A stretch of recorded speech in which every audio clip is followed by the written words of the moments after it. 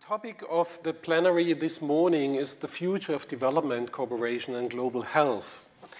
And we have to, as a background, we have to see that we have to define and discuss the post-2015 agenda, the post-Millennium Development Goal agenda. And the year 2015 is approaching and coming closer and closer. So in the past few months, there have been several discussions on different levels of the international development community, trying to define new goals for this agenda. The problem from our perspective, from the health perspective, is that sometimes you get the impression, or you might get the impression, that the topic of health is more and more marginalized and might not play the role which we think as health professionals it should play.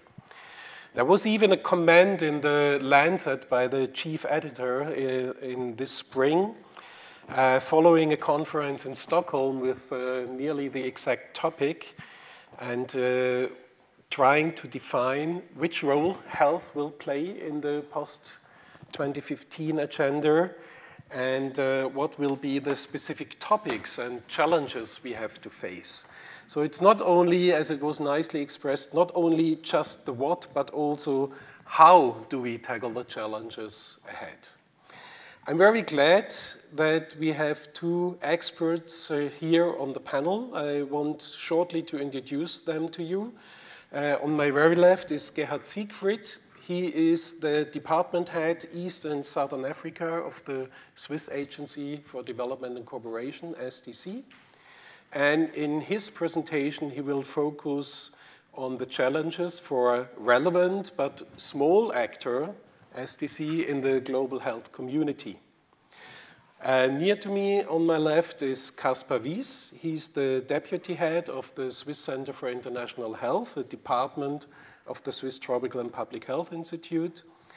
And he will focus on the history, experiences in the past, but also giving some thoughts and based on the reflections to the future of ODA and how to define the agenda for the future. Thank you very much for this short introduction, Axel.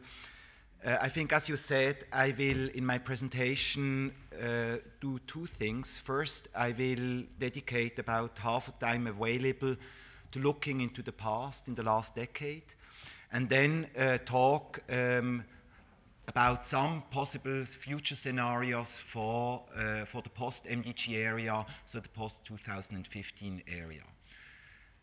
This said, I'm not one of these high-level panel members which flies around the world and spends his time basically in forums discussing and negotiating the future.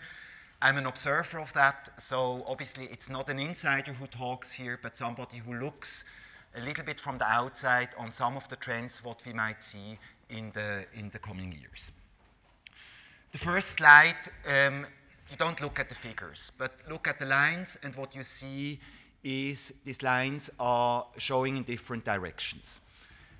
These are different data sources for ODA, so Overseas Development Aid. And by the way, I never understood why this is still called overseas, but maybe you can explain me, because I think that's somehow the most colonial term still existing in our terminology. But it's still called ODA for health. And what you see are basically the evolution of ODA over the last years and by different data sources. And what we see in this graph is there is quite a lot of variation.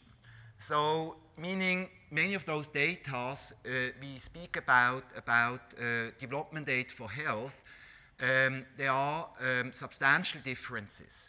And we will see later a little bit, and that I will explain, these differences can be in the 5 to 10 billions, so not small amounts. When we look at how the evolution overall of development aid has been taking place, we see that over the last decade, development aid broadly has tripled. We have a little bit outliers in 2005, 2006. That was mainly to major efforts on the side of the IMF and the World Bank in the debt relief, which brought it up. But what we can say broadly, development aid has been growing constantly over the last 10 years. One of the main beneficiaries of that was the health sector, and that's now the Overseas Development Health Disbursements for Health, where we see that in about 2010, that's the most recent data, about $20 million have been spent for health and development, up from about 4 million. So we have a factor of about an increase of 400 to 500% in ODA for health. And I think many of us here in the room have witnessed that. When I started about 30 years ago, my professional career, a big project was a project with an annual budget or an annual expenditure in the range of 1 million. Today, I have been having been in contact with the Global Fund over the last years. I have seen projects of 300 to 500 millions. So incredibly much bigger projects, and many of us have seen that what was earlier a big project is today a nitty-gritty project. So broadly said, health has over the last decade been gaining in importance, representing about 8% of development aid overall in 2002, and going up to about over 12%. So health within ODA has become more important over the last decade.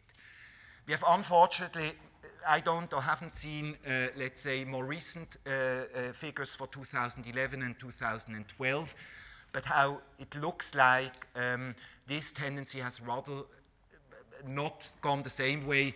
Overall, ODA has halted and has been remaining more or less stable, or even maybe gone slightly down. If you compare that with the water, we see substantially more money is allocated for health, or has been allocated for health than for water in the last decade. If we look now a little bit closer and where the money goes from ODA, first where it comes from, then we see there are some major contributors. Obviously, the United States and the UK are primary sources which are extremely important for ODA in the health sector. But then also some foundations have emerged. We see here in orange how the Bill and Melinda Gates Foundation has emerged over the last decade as an important funder for global health and for ODA for developing countries. Obviously, this does not mean that the US spends a high proportion measured of its GDP, but just as the GDP is so big of the US, this shows us this graph that the US and the UK represent quite nearly half of the health investments globally. If you look then now as a secondary source, who is funding overseas development health, we see that many global health initiatives, specifically in that slide, we see the global health, but also Gavi emerging as important actors over the last decade. So what we can grasp here is the landscape for funding agencies over the last decade has become quite more complex, with many new actors appearing over the last decade. And that's only the big ones. Many of us have, in one way or another one, been in contact with all the smaller ones, D&DI, you name them. So quite a plethora of new actors mushrooming and emerging over the last decade in the whole ODA for health sector. We must also say that many of the ODA, in fact, does not necessarily stay in low and middle income countries, but is often closely tied to the country of origin, And this slide shows that much of the money which is accounted for example, by the United States, in fact, principally also remains in the United States and is not effectively going to low and middle income countries. That's obviously also very true for many of the commodities. We will see in 1 or 2 slides that the big chunk of the money is going into procurement of drugs, and that's principally money which is either staying in India, but also to an important extent in the country of origin. And many of us are also part of that, and including myself, I must admit. So to what diseases money is allocated, we see that some diseases have disproportionately benefited over the last decade. Many of us know that specifically HIV/AIDS, malaria, but also TB have been getting substantially more money over the last decade. And we'll see in the future how this will evolve, but definitively have been getting substantially more. I think here a decisive character, and that brings me also some first thought also in looking into the future. I think much of the success of HIV also can be attributed to quite important and successful lobbying groups, specifically on civil society level. And I think that's also a lesson maybe for what is newly emerging in terms of mental health, but also NCDs, that part of that success, which has been here for HIV/AIDS, is in fact also the success of lobby groups and civil society to work in a way and to put some topics on the global agenda. As I said, much of the money, or a substantial part of the money which is allocated is going in the purchase of commodities, principally bed nets, drugs, and so on. And so that's by tendency, obviously, a big relevant share of the money. ODA represents, according to countries, quite a different weight in the national budget. So we see here the African countries and how much of the overall health expenditures is given by ODA. And what we see, and I think that's somehow maybe the most depressive thing in that figure, is that the poorest countries do not relatively get more. But in fact, that mainly in the second lowest category here, there are some countries which very substantially benefit and where ODA for health is a very important contributor to the overall national budgets for health. Specifically in the case of Mozambique, but also of Madagascar, where this is a very important source. And obviously in equity terms, we would argue these countries at the bottom end, the poorest ones, should proportionally get more. We also can look it through the Dali lens. Do those countries with bigger needs get more? And that we see basically that's very uneven allocation. Some countries, in fact, are able to absorb or to get much more, let's say, money, and that it is often not really the equity aspect, but often more political reasons and maybe also historical reasons who determine why some countries are the darlings of the development aid and others are somehow left behind. That to say also, this talk is about ODA, but we should not forget that in all of the countries, private expenditure, so what people pay out of pocket, is still the main contributor to the overall budgets or overall health expenditure. We should keep that in mind. In many of those countries, between 50 and 80% of national health expenditures are, in fact, out-of-pocket payment of people. What I'm less clear about, and I must admit I haven't found very clear evidence also going on the literature over that how national budgets, specifically in Africa, for health have evolved over the last decade. We have been seeing ODA has substantially been growing, but at the same time, there is, at least what I could find, not very clear evidence how the national budget allocation has been evolving over the last decade. Have we been seeing growth? Have we been seeing substitutes? So basically that some countries did cut down their budget. What we see here, that different countries do allocate of their national budget quite different rates or percentages of their budget to health, and this can be very high, as in the case of Malawi, or extremely low, as in the case of Burundi. Again, and by that I end a little bit looking into the past, we should also not forget what we speak about is a really small part of the cake.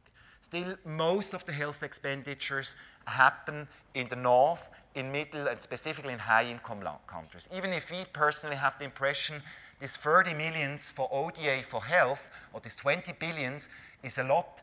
If you look at the global scale, this is even not peanuts. Yeah? If you look at the global health market, that's basically, you could argue, can't be neglected. Now, some thoughts about the MDGs, so to come to the second part, which will be shorter. The MDGs, I think, as I said already, have been to the benefit of the health sector. We know that 3 out of the 8 MDG goals are specifically health-related, and others have strong links to health, and that obviously has also triggered some of those situations I presented earlier, in the sense that ODA for health has substantially improved. And I think here, obviously, a big danger for the future. It's not known how many goals will exist in the future, but it's quite pretty sure that I call it now the Sustainable Development Goals, how they might be called the post-2015 agenda. If you have one goal on health, I think we can be happy. So that's basically how the situation stands. There is a risk that none of these 8 goals is health-related. And obviously, this has substantial risks in terms of ODA, in terms of that less, or at the best, the same amount of ODA will be dedicated in the future for the health sector.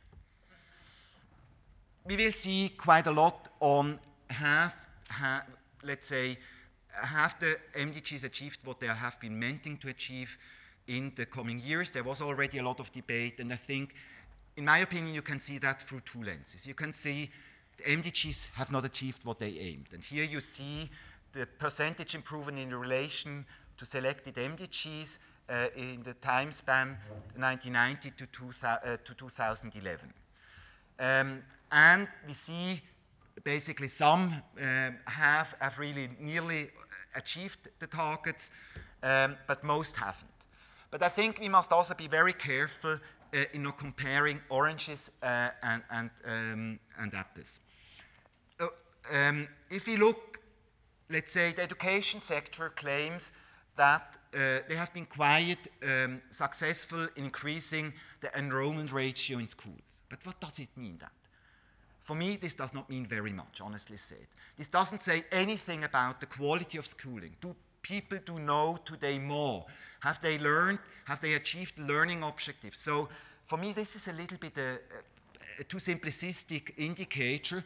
It's looking not bad, but it's a simplistic indicator. And how do we compare that with some of the health indicators, which are real outcome indicators? You know, an indicator like a reduction in child mortality, that's an outcome indicator. So it's a hard and strong indicator.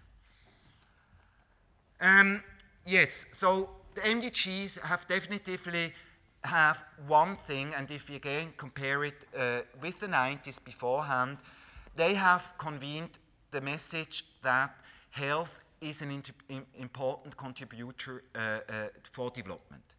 And I think that, I hope, will stay on the agenda. So prior, it was always seen health is an outcome of development. So as development happens, health outcomes will improve.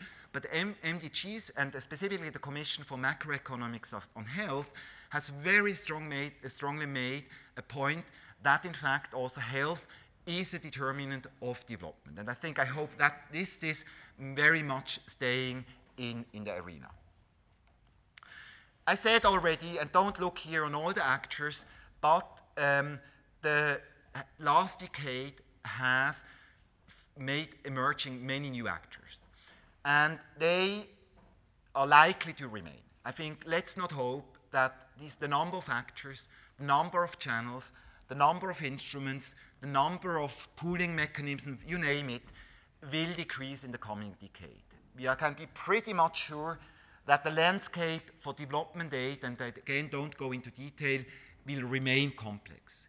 We can make the guess that some institutions may disappear.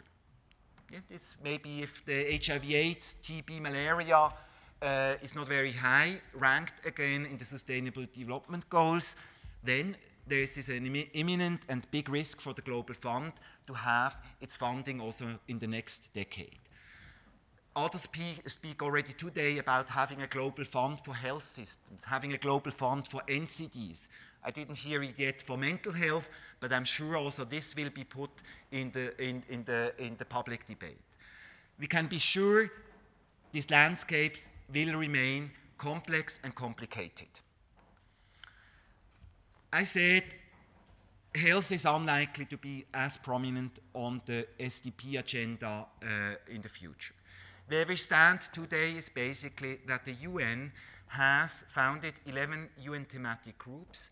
They have, you see the topics here, health being one among them, but others being also very prominently on the political agenda. They have produced a report. My understanding is that in the September, there will be, again, one of these high-level panels, and they will basically start to move towards formulating the SDPs for the post-2015 agenda. It's likely that some topics will be high on agenda. Climate change, environment, water will be most likely very high on the agenda. Also other aspects like population dynamics, migration, security is likely to be high on the agenda. Nutrition is likely on the high agenda in the post-2015 agenda. See others which we would like to have needs to be seen. Determinants of health, many of us would argue it's very important that we get that higher on the agenda in the future. We see how this happens. I think what we can say already today, how the landscape is evolving, the health sector will need to increasingly look also towards other sectors. Will increasingly need to look towards nutrition, some of the very close sector, but also those where maybe in the past less collaboration has been happening, like climate change, like environment, like water. It looks also like, even if you don't know the goals, the targets, and the indicators of the post-2015 agenda, that some old ones will remain relevant. It looks like the whole MDG 6 about HIV, TB, malaria will remain in one way or another one in the agenda. Same for maternal health, family planning is likely to have a more prominent role. And then child health also. I think they all have a big advantage. They offer visibility and quickly wins. We will see with some other aspects on the agenda, they have much more difficulties here to bring them on the agenda. It looks like that NCDs might play a more prominent role. What is a big challenge in the NCD field in this whole political debate is NCDs has for the moment another very strong civil society lobby. And I mentioned earlier, I think a big part of the success, for example, for HIV/AIDS was that there are a lot of civil society groups who lobby. And in the NCD field, we don't find that for the moment. Mental health is likely to be also one of those topics be more prominent in the post-2015 agenda. I think here we face the problem that mental health is something extremely diverse, ranging basically from alcohol consumption, substance abuse, up to the classical mental health disorders, schizophrenia, depression, etc. So I think here it will not be easy to find really a good way in public health terms, but also in terms of health systems. What really do we understand by mental health, and how do we sell that to a broader public, but also to the policy and the decision makers? Health strengthening, many would like to have that. For the moment, it's looking not very good, I think. Maybe some aspects like universal coverage might be in the post-MDG area. Pro-poor aspects we'll need to see. Some wishes, and then I come slowly to the end. For the moment, it's very clear. All declarations say we would like to have concrete, quantitative, time-bound goals, targets, and associated indicators. But myself, as a more calm person coming from the system side, is many of those things are complex. So you cannot easily measure health system strengthening. We have not really a solid metrics for health system strengthening today, and it's also unlikely that we have simple measures in the near future for judging on that.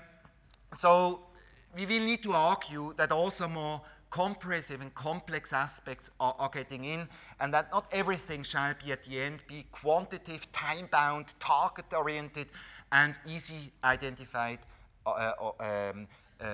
indicators. I think this is of importance. I think vertical programs had and still have this advantage that they can offer this, and I think that still and will remain one very big selling point for them, also in being on the future on the agenda. So a last thought, and then I'm at the end, is, let's say, we'll see how the post-MDG agenda evolves, but we must also be clear, one size will not fit all. We have today much more diverse situations. Many countries in Central Asia, they have very different disease patterns from African countries or Latin America. So this will need that we can't also take into account this diversity in terms of disease patterns. And maybe, but I'm pretty unoptimistic about that. That aspect is about, we will also have countries which will make no progress, and we should be open with that. Let's take some, for me, the best example is, let's look at a country like Haiti. Haiti is now 200 years independent, more than 200 years. If you look where Haiti stands today, not a lot of progress, or hardly any. There is not a more stable government there. There are no more capabilities there, and that's true for a number of also other fragile countries. I think we will also need to be honest. In these countries, there will be a need for transfer payments in terms of ODA, in terms also of us being clear about these countries won't get out of their situation in the short run. We will need to think here about 50, 100, maybe even more years. And let's be honest about that. Many of those things will not be addressed in the short run and be fixed in the short run. Yes, substantial progress. We had a very big increase in ODA over the last decade. We are also very likely that in the post-MDG area, health will not be any longer as predominant present as it has been in the past. We need to lobby these days, and this is obviously specifically a call for those who are close to the policymakers, those who can influence who is going on behalf of Switzerland to the UN assemblies, that they are also people with a health background, a health advocacy background in those groups, so that we have health having at least some place in the post-MDG area. Yes, we will also need to continue to live, despite all this Paris Declaration, harmonization talks, etc., etc. The reality will be harmonization will be challenging. There will be a plethora of actors which will remain existent and operating. Sorry for running a little bit over time. I thank you very much for your attention. And Gary, I think you're the next one. nice picture about the global challenges. Now, my part of the intervention would be to show you what does it mean for a small actor as the Swiss Development Corporation. Maybe just before I want to welcome you also on behalf of the Swiss Development Corporation. We are very happy being able to sponsor some of the participants to that course. So my question would be, how actually would a small actor as the Swiss Development Corporation articulate towards these challenges drawn out by Kaspar? So it is clear that we are not operating in a very free and open space. We are bound as an organization to some cornerstones, like our mandate we received from the Swiss Parliament. This is a 4-year mandate the Swiss Development Corporation received from the Parliament. We call it dispatch. We have, and this is a bit special, Switzerland has one thematic foreign policy. This is the Swiss Health Foreign Policy, which is unique in the Swiss administration. And within that Swiss foreign policy, a number of priorities have been set also for our work as a Swiss Development Corporation. And then, and I really want to underline that, we have to deal with quite a number of Swiss domestic interests.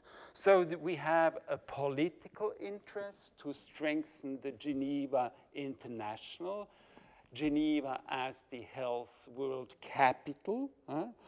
We have then some interests coming from the academia and the research, from the pharmaceutical industries, from international national NGOs, and naturally from hospital physicians and parliamentarians.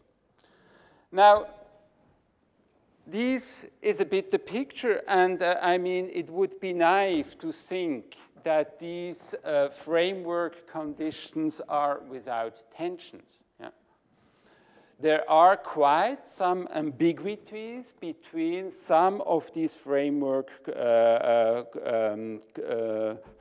conditions, and the political processes have then to decide what to do and what not to do. My next slide is a slide you already know.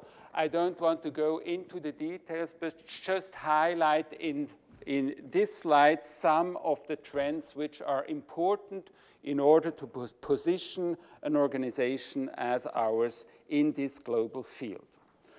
What we see, and Kaspar was mentioning it, we have an exponential growth of actors in health.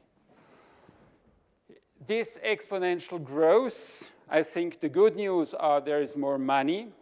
Maybe the question mark is if we do not have a growing problem of efficiency and effectiveness within the sector.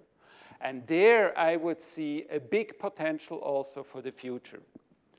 The second one is you saw in this diagram that the trend to finance specific diseases has in the last 10 to 15 years grown quite a lot. Yes. The third one you saw in that slide is that the traditional multilateral aid has lost ground. Bilateral aid, foundations, and also a growing NGO sector has come in. Then we have some specific new players, you know them, the Gate in Paris, etc. And at the bottom line of all this, quite an important discussion is going on about the role of the WHO. Should the WHO continue to be a player, one on the normative side and second on the implementing side, or should this be reviewed in the future? Now, 2 slides, and I'll not overburden you with that. You can read it yourself, how actually SDC is investing in health. Related to what Kaspar was saying, it's about 12% of the SDC overall funds are going into health. You see how this is distributed here on the slide. And we basically are working with the different instruments of the bilateral aid, the multilateral aid, and the humanitarian aid. Here you see the geographical distribution of our aid. So you see health investments are mainly in Africa and in Europe. We do not have any health investments in Latin America and only a few in Asia. The newcomer, some newcomers in Asia will have in the future some health budgets. So the question is, with this 10%, 12% of available budgets, where and how should we spend as a small player, public player in global health? I take here the symbol of the Easter rabbit, bringing colored eggs to the children, to the hidden children nests in Switzerland. So the question is where to put our eggs. So now the politicians tell us it is very clear. You, as a public actor, you have to invest where you have Swiss leverage, where we have Swiss visibility, that we can show to the public what we have been doing. There where emerging Swiss business opportunities are, and opportunities in general. Politicians in generally are not so strategic. They are opportunity-driven, generally speaking. The NGO community tells us, no. Don't invest in that. Invest in the grassroots organizations. Invest at the level of the communities. Look really poverty reduction for the individuals, humanitarian aid, etc. The technocrats, Kaspar, the technocrats say you have to invest in health systems. Yes? Decentralization, public finance management, health financing, basket funding, general budget support. Because when the health systems do not work, I mean, generally speaking, the services are bad. Then comes the researcher communities, also the Swiss researcher communities. They say, please invest in product development and product registration processes. Invest, generally speaking, in research. Then come the multilaterals. And the multilaterals say, oh, no, please, we want to go to scale.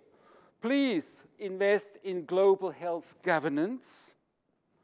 Please invest in this chain, national, regional, global. And then at the end, you have then the Swiss taxpayers. And the Swiss taxpayers tell you, oh, you, SDC, you have to invest in concrete projects. They like the pictures helping mothers and children. They want to see something in the prevention of the global communicable diseases because this is also a danger for the Swiss population. And specifically, they say don't invest in any risk money because we want to ensure that the Swiss franc actually has a result. So you see, there are really conflicting ideas about what we should be doing. So it is extremely important within this whole field of differing expectations that an organization as ours has set beyond the framework clear priorities. Otherwise, we are just taught each side and everywhere. So what we try to bank on as an organization is on some, we call them comparative advantages. It is said, our external partners say that SDC is generally a reliable partner. When we say we are engaging somewhere, generally speaking, it is for a long time and not just for a one shot. We have a certain advantage because we do not have any colonial history.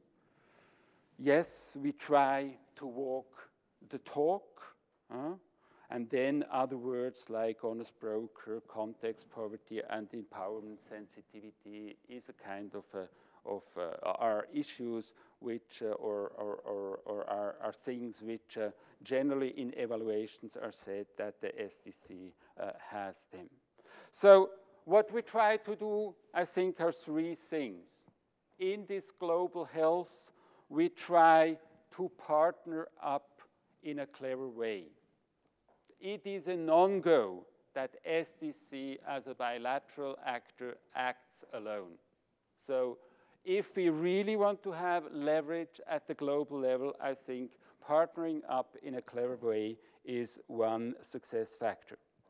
Secondly, we try to operate all the times in the micro, meso, macro chain. We want to bring into the policy dialogue what is really happening on the ground. So, because there is a tendency sometimes that the discussions at global level are quite delinked from the reality in the field. And third, we want to combine all the Swiss foreign policy instruments available. And these are not only the instruments of the Swiss development corporations like bilateral, multilateral, etc., but these are policy instruments also. These are peace-building instruments, etc., etc. So we try actually in a very systematic way to combine these instruments of the Swiss foreign policy. Now, the picture as it is, and I'm quite honest and critical in terms of where we stand, we have these 5 clusters. The cluster of neglected tropical diseases, the cluster of health system strengthening, the cluster of sexual and reproductive health, and then the cluster of the global health governance and the determinants of health. The traffic lights you see here at your right-hand side indicate a little bit where I feel comfortable and where I, as the responsible for health within SDC, don't feel yet very comfortable. So I think we are pretty good in our partnering up in the cluster neglected tropical diseases. We are on our way in terms of the health system strengthening, also for the sexual and reproductive health. I think with our involvement in WHO, UNAIDS, and other multilateral institutions, I think we are pretty well positioned also in the global health governance. The determinants of health, this is something we really have to work hard, where we are not yet there where we want to be. And I put the others a green light. A big challenge, as I have said in our organization, is that the others do not grow, and at the end of the day, we do everything and nothing. So, and I want to end with that. I do not go through all the slides, but just to say what would it mean to partner up in a clever way. Here you see the example of our malaria network and actors, where the Swiss TPH is an important partner, where you have the rollback malaria as group, where you have the Swiss malaria group, etc. So we try actually to partner up with these actors and to set common and joint priorities. Here to give you an idea about who is participating in this Swiss malaria group. So you see the whole range of partners from the industry up to the NGO scene, up to the research community and others. And then I just give you and I will end with that. I'll just give you one of these networks, the malaria, the Medicine for Malaria Venture, one international network developing drugs. So working really from the test phase up to the registration phase, coming up in the last years with these new medicaments. And one of the major actual success, as you know, was the pediatric formulation of the Coartem, which was a result of this MMV. And if you look at today's portfolio of MMV, so you see there's a lot being done and a lot in advanced stage already available. So maybe I just end with a last remark related a bit to what Kaspar was saying to the MDG. Yes, we as Swiss Development Corporation have a big stake in this MDG debate. We can maybe afterwards discuss it. We are pretty well, we try to be pretty well positioned, one, through our health implication in the whole political health implication in the MDG debate, but also naturally with our colleagues working in New York. And as you said correctly, in September, the next really moment for this debate is then the assembly, which will bring together the first round of work, and we'll see how this goes then on. So I will end with that, and I think this gives us a bit time still for discussion. Thank you very much.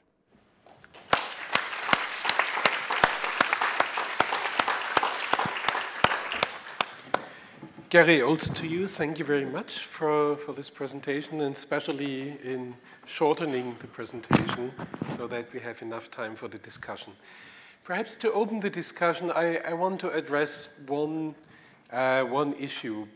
Both of you have shown very clearly the increase in funds over the last decade, the increase in the number of important players in overseas development, and also, I would say, at least partly some good success stories of these investments.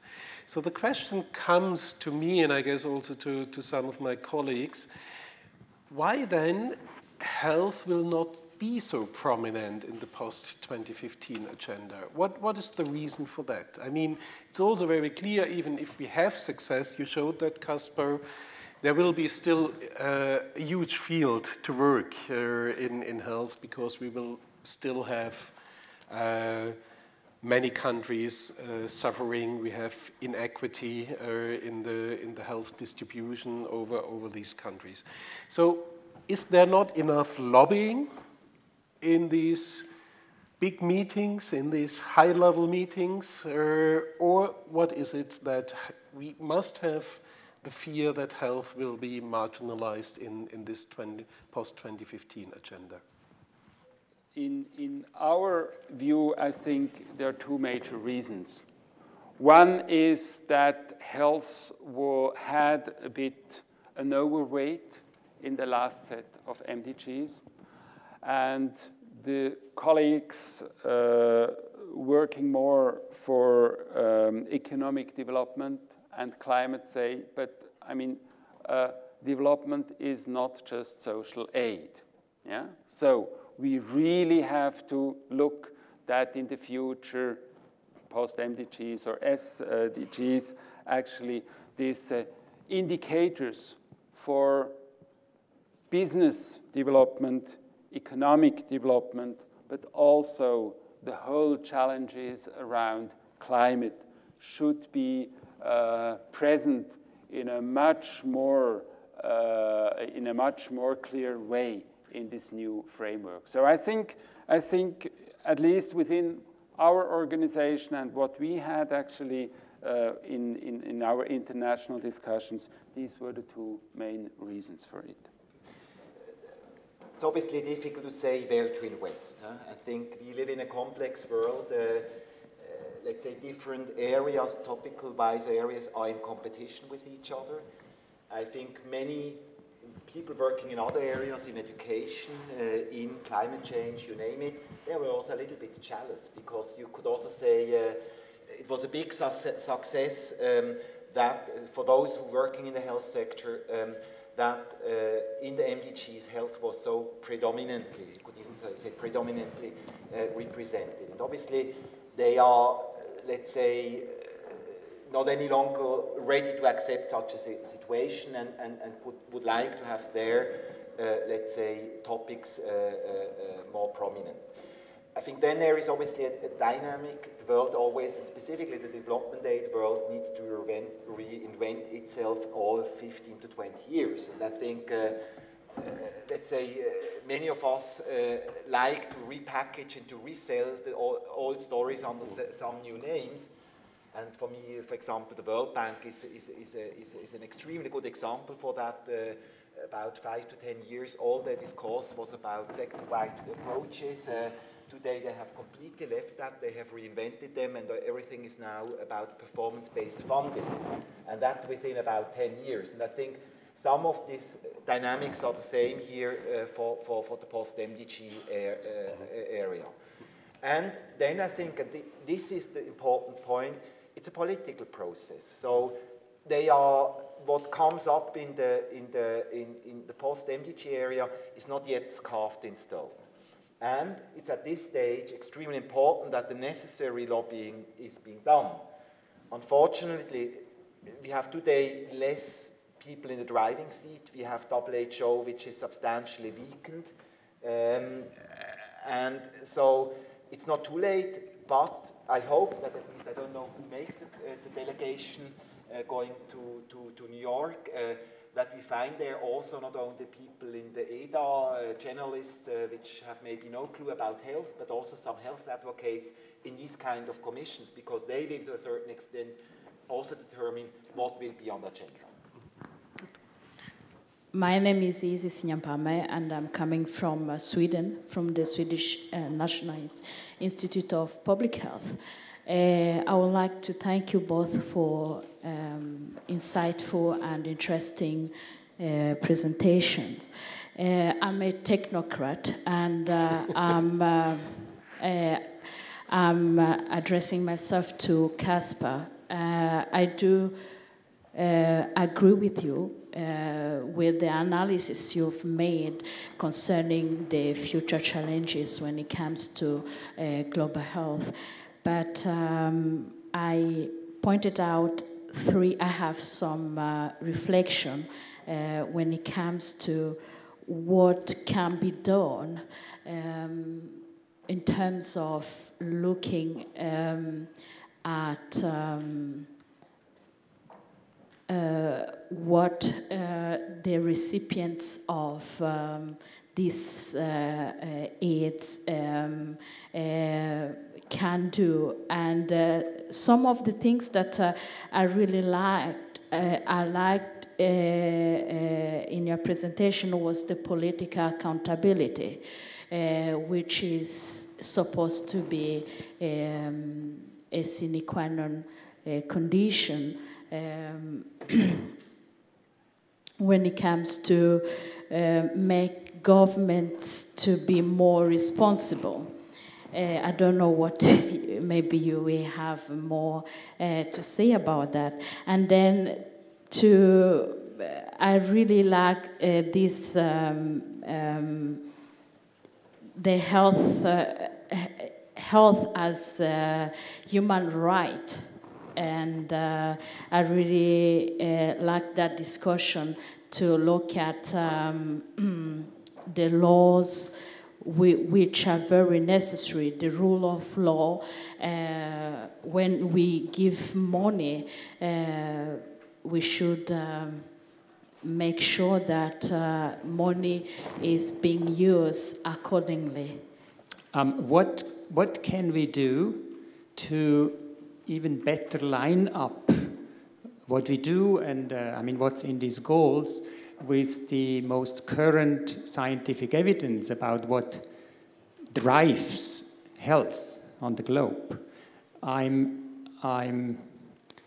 just seeing of your outlines and what I actually read in many reports, if you now go to the global burden of disease as a very good tool to investigate a little bit the evidence, there is a very strong absence of talking about the most important drivers of health and of diseases in the future on the global scale. And that is on one side, smoking. I mean, if we don't take care about that problem, particularly in low-income countries, this will overwhelm in the short and long term their health systems. And the other element I can, of course, mention with my own bias, but it is based on the numbers of the global burden of disease.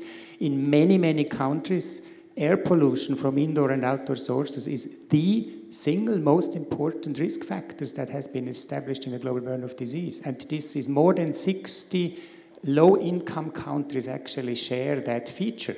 And it does not appear, not even as a footnote in some of these reports that you have cited. The only environmental factor that is sometimes integrated is water and sanitation, which in the global burden of disease ranks far lower than ambient and household air pollution. So what could we do to bring those things on the agenda? I start with the question from my colleague. I think there were quite a lot of comments in it. But what I understand, the main question was about, let's say, what is the main responsibility within that of our African partner countries? I think concretely, and again going to the upcoming UN summit, obviously it will also be them who will put their topics on the agenda. They will have an important voice in the UN Assembly on what they consider as important. And it's again for us as a health actor, as I said, I hope that in the Swiss delegation some health knowledge and health expertise is in it. I think that's even more important for countries of the South and the East, that within those delegations there is health also among one of the priority topics, because they have a lot to say.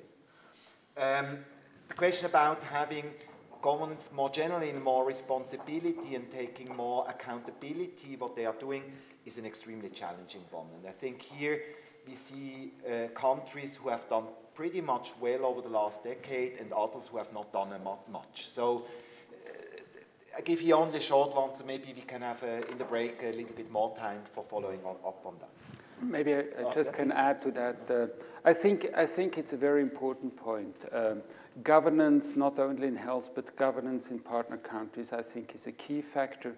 And if we look at the track record of some of the countries, of the darling countries of the international communities, one actually has to put the number of serious questions in terms of why the progresses are so slow. And generally speaking, it has to do something with governance issues. So, I mean, for us, at least as a small actor, we think that in our priority countries, health governance is going to be something which we actually should strengthen and maybe even invest more money. And this does not mean that we are going for health system strengthening, but we face today a situation where the checks and balances role in these partner countries actually is fulfilled by mainly the bilateral donors. And these checks and balances role should actually be strengthened in terms of a civil society participation in the partner countries, communities participation, etc. And this is the only way where when health governments actually can improve in these countries. So I think I really just want to underline, for us it's a very important topic. And in countries like Mozambique, Tanzania, where we have been investing in general budget support, in sectoral budget support, in a lot of health programs. And I mean, the progress is slow, let's be frank. So we have really some serious governance issues there. Coming back to Nino's point, the world is not rational. And I think, yeah, same is here, you know, also we don't invest always in the most cost-efficient interventions. Not any decision in Switzerland is rational. There are a lot of things which are irrational. If I look at the most often cited example, the Oregon model, you know, where all this is done, basically this was afterwards a political process on how the decision were taken. And I think much of what we talk here is also about the political process, where some topics are put on the agenda. For example, the NTD area has been extremely successful over the last decade in putting their you name it, topics on the agenda. They have quite a substantial and very good funding for the moment, but because they have been extremely good in lobbying. Meaning, if you and your colleagues and others consider certain topics and you have the BOD data for that, this has to come high on the agenda. I think that's then a political process. I think the advantage we have compared to some years ago, the BOD with all its weaknesses and all its critiques and its flaws in data sometimes and imprecision is a powerful tool. And I think we see it how many and how often the data set is cited. So it's a powerful tool which can be used to putting some of these concerns, smoking, air pollution and so on, putting high on the agenda. Thank you, Nina, for the question. I think I'm pretty optimistic about it in terms of the whole issue about health determinants is very high on the agenda in the debate on the post-MDG. So, I mean, the question of how should we position actually the determinants of health, etc., I mean, is very much discussed. This is the first reason. The second reason is that the debate on the non-communicable diseases actually is growing. And there, all these relations between the factors you said and the non-communicable diseases actually are evident. So I'm pretty optimistic that with a sound lobbying work, etc., these two elements will be much higher on the agenda than it was in the past. We as an organization, as I showed you on the slide, determinants of health, yes, we are starting to invest really in that. And it's not only water and sanitation. And so we really want to have a kind of a broader picture in it. So I'm, in the long run, quite optimistic that you will gain ground with your remark. Thanks very much. I'm Don DeSavny from Swiss TPH. I just want to thank both Kaspar and Gary for these two quite different reflections on the future of ODA in the post-MDG era, one from a global perspective, one from a sort of a Swiss national perspective. I think one thing that hasn't been mentioned, or two things actually, that I think I'd like to hear your reflections on.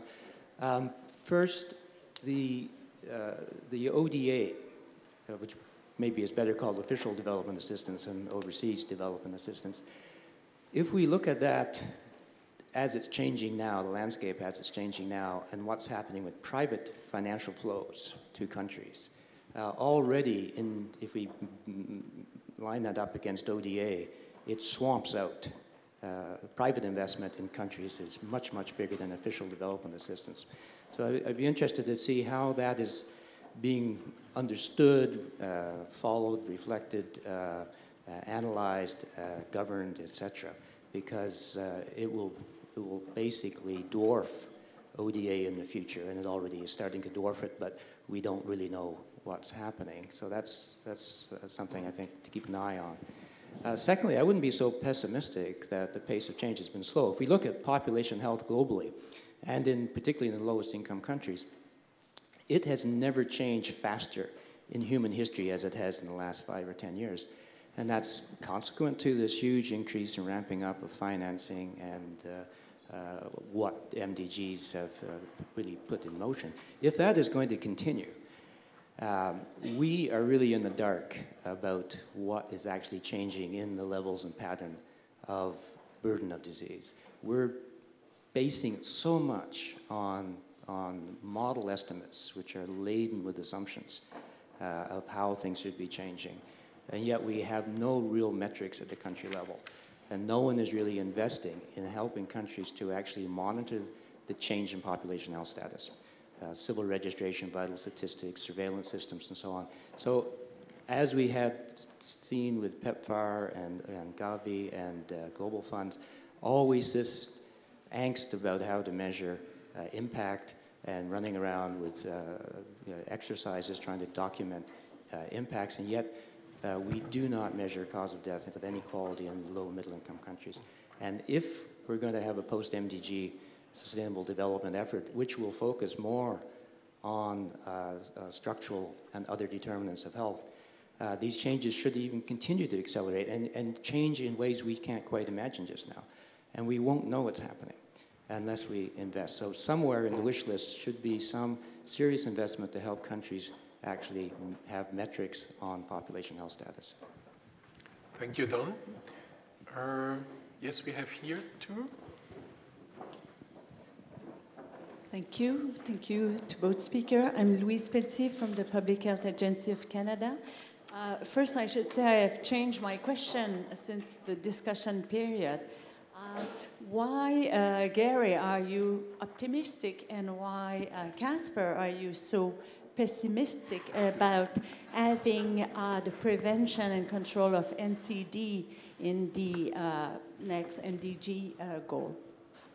Hello, I just want to speak on behalf of the countries in transition. I'm from Kyrgyzstan, and for example, in all these perspectives which were reflected so far, I find that in all our countries, through the basket financing or through the parallel financing, many things was done in terms of the health financing reforms in reaching universal coverage, but it wasn't, in some extent, it was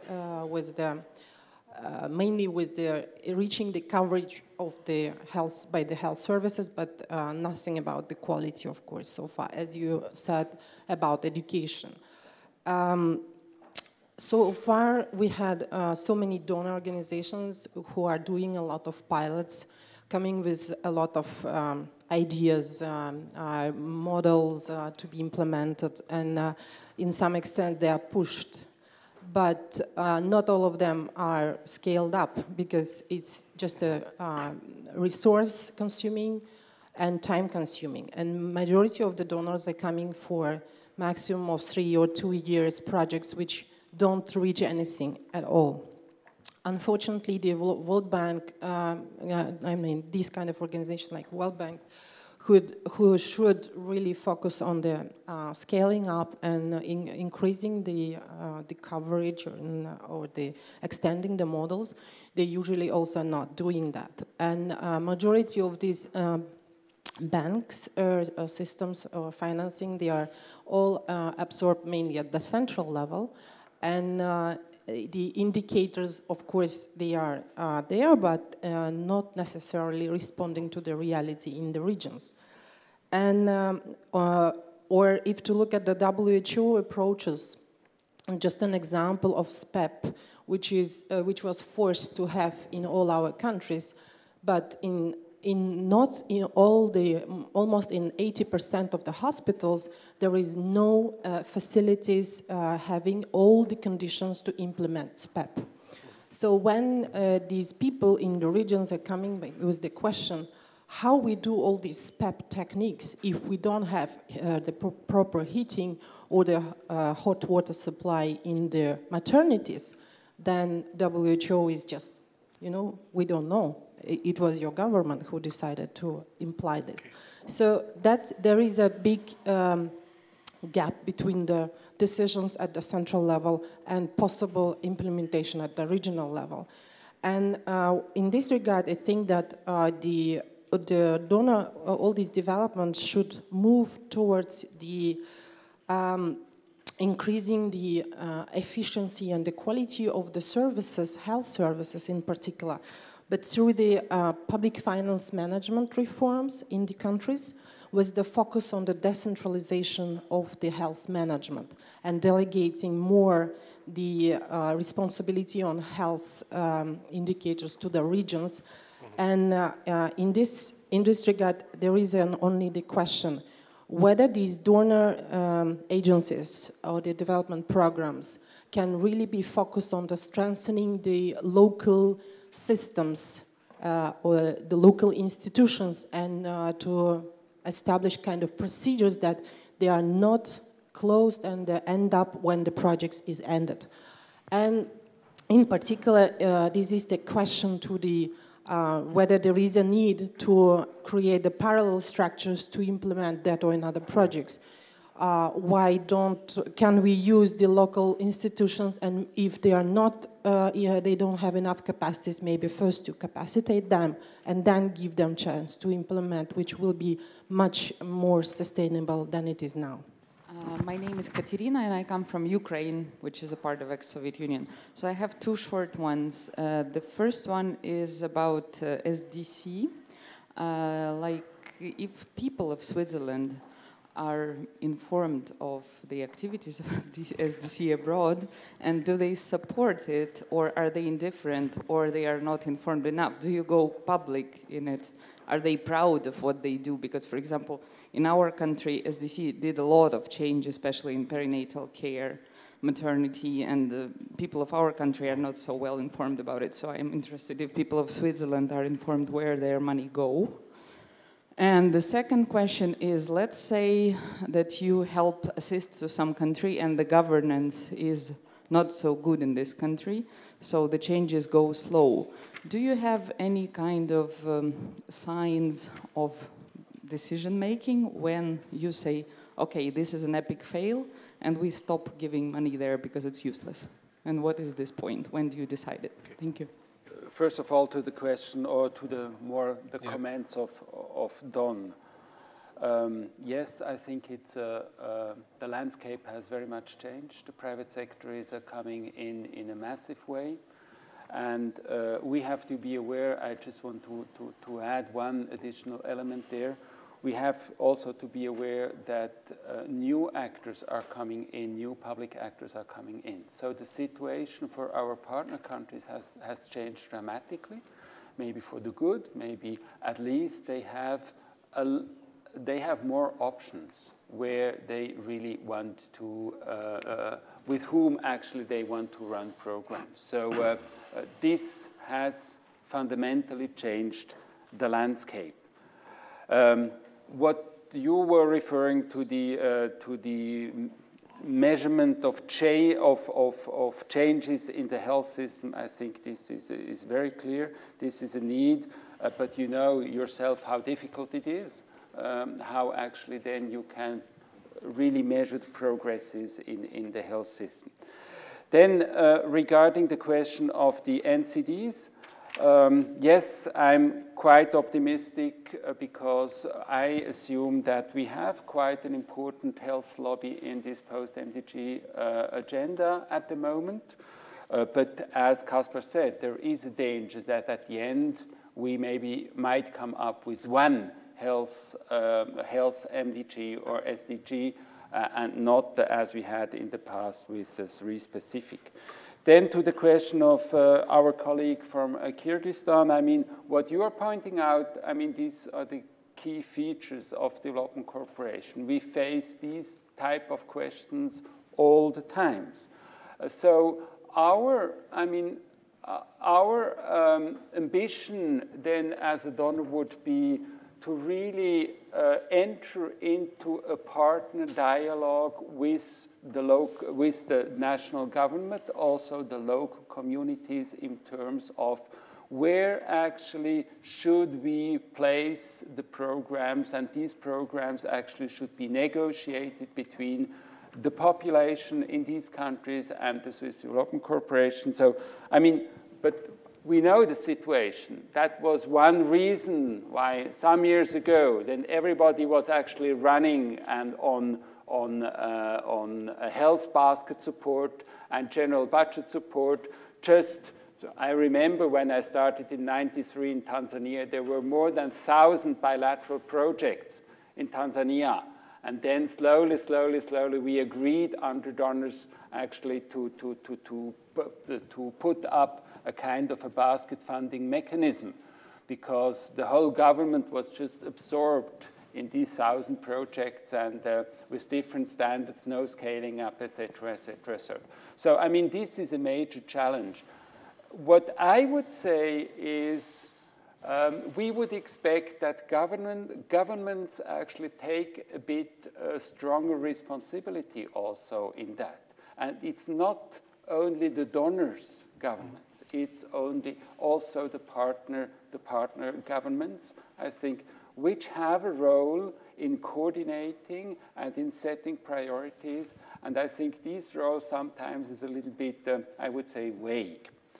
And for the last question then, yes, we try as much as possible to inform our population about what we are doing with films, brochures, etc., etc., etc. We also have a kind of a very systematic reporting every 4 years to the population.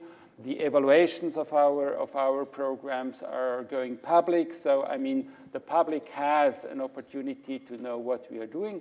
In general, Swiss population is quite happy about what we are doing. We could, in 2012, have a majority in parliaments to even increase our budget for ODA or for development cooperation. When you look at our neighboring countries, the trend is more at the decrease. So I think we have the support, but we have actually really to maintain also the contact with the population. And the second one was this decision-making when governments was questionable. No, SDC is quite a reliable partner. We are investing in health in Somalia, which is a failed state, in Haiti, etc., etc. So, I mean, our ambition is to go step by step with our partners, and we do not stop after 3-4 years when the situation. We do not have any political conditionality, generally speaking. Thank you. Coming back to Don, you know, honestly said, I'm not so much concerned about the metrics point. I'm much more concerned that for some topics which are at my heart, it's very difficult to have a metrics, and it's very difficult to sell them. Health systems, I mentioned it also, but also other aspects, you know, governance. You don't have really a metrics for governance. How would you like really to measure that? And we will have a lot of pressure, you know, to have in the post-MDG area, again, very goals, very clear targets, very clear indicators. And I'm much more concerned about that point, that things which I would argue herein, and including myself, let's say, are really considered as extremely important, but tend to be neglected because we don't have the metrics at all. And so your point that the metrics for some of the things is of very weak quality. I'm less concerned about that. I'm much more concerned that we have really ways on seeing governance, and also to say how we progress, for example, with health governance. NCTs, maybe that was a little bit wrong. I'm not fully pessimistic about NCTs and the future. I think 2011 was definitely a marking year for NCTs with the whole UN summit, a big achievement. But at the same time, there is competition, as I was mentioning, and here I'm less sure how well NCTs can position themselves. NCTs will be in strong competition to the classical vertical disease programs, which have a lot of knowledge how to do these things. HIV, to repeat it, I think they know how to put them on the agenda. They have been extremely successful, and they are likely to be continually successful to put them on the agenda. So here I'm less sure about the NCTs, how, let's say, easy it will be also to sell a whole package, because NCTs is a broad area. It's not one single thing. It's you mentioned some, and there is many others which we didn't touch on. The comment from Kyrgyzstan. Yes, I agree with all what you said about looking for decentralization, investing in local structures, and so on. But this requires also capability of the counterpart. And just Central Asia, many countries, we don't see a tremendous increase in how things have let's say, improved over the last 20, 30 years. Kyrgyzstan has gone forth and back, and I think SDC would be the first to be ready to invest in capable governments and to let them administer the money themselves. Thank you very much. Thank you both very much, and thank you, the audience, for participating here. What I learned here is what Don said, but also many others. We should not be so pessimistic for the future. We know that there are a lot of challenges, and perhaps, but not just sitting here and say, okay, let's see and wait.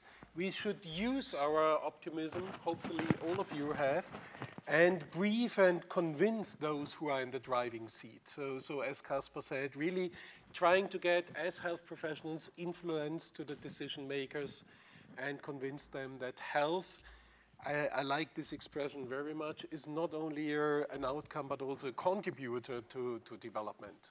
And in that sense, I wish you the best for today and for the whole week for your participation in the course.